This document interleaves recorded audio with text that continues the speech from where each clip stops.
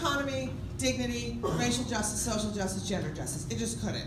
So for us to be here today, and for me to be here and be with you in my home state where you always stand up, I'm so excited and thrilled. And to have representatives from gender justice here, and to have NARAL here, and the National Council of Jewish Women are badasses. I just worked with them this spring. And you have a group of people, so definitely sign up at these tables, because the directive that they will give you will make you feel like you are part of this democracy. I think so often, if you're like me, part of the reason that I started this organization back in 2012 was I watched this erosion happen in states. I mean, within a 3-month period, 27 states just put down this model legislation that shut clinics down everywhere.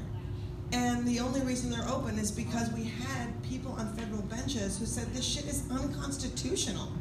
And so if we don't have legislative people, city council people, school board people, governors, state reps who are creating proactive legislation, destigmatizing legislation, we can't call ourselves fighters of human rights if we are not understanding what the importance of that is. But I'm lecturing to you. You guys understand that. You are here. Thank you.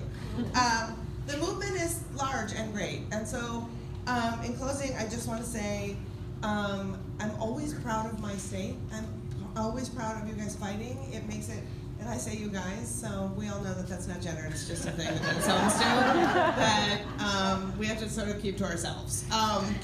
But that every day I see something that makes me truly happy. I mean, I opened up the news today with the city pages with a headline that said, "American-born man attacks woman." It's like, yes! You know what? It's that kind of shit that I see, and I'm like, oh, a young black boy is having a hot dog stand, and when the fucking racist white neighbor calls up, they give him a permit.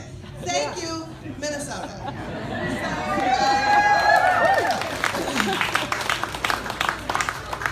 Yeah, it was great. And so the last thing I will say is, in your fight, look to see who are the people who are the most affected and try to center those voices. You know, queer people, black and brown people, marginalized individuals, center them, find them, invite them into the conversation, and have them be larger voices in all of this. So thank you for having me here. Let's fuck some shit up.